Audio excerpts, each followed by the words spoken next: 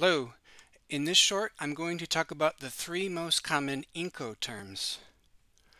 Incoterms are three-letter terms used in the shipping industry and are extremely commonly used, especially if you're for importers and exporters. Okay, first is DDP. If you're an importer, as a beginner, this is something I would recommend. DDP is what it means is that the seller will take on all the risk from the factory to your location. So that's the easiest for a beginner. So you don't need to use a freight forwarder if you use DDP. Although this might be a little more expensive than other methods, I still highly recommend it, especially if you're a beginner. EXW.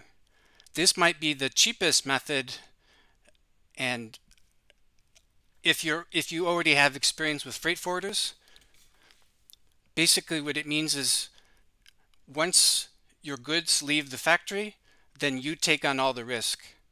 So factories like that, they only take on risk at the factory. Once it leaves the factory, the buyer takes on all the risk.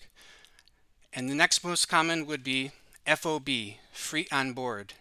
That means that the seller will take your goods to a port or to an airport, and from there, once it leaves its destination, the buyer takes on all the risk.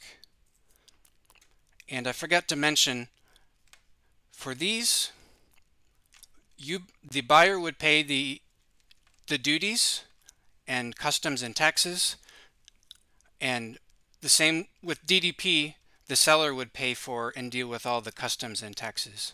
Okay, so as a quick review, these are the most common. DDP, I recommend it for beginners.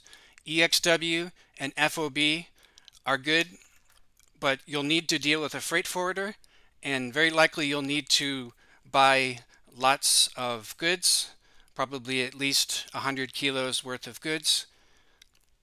But these could save you money if you have experience in the field. Hope you enjoyed.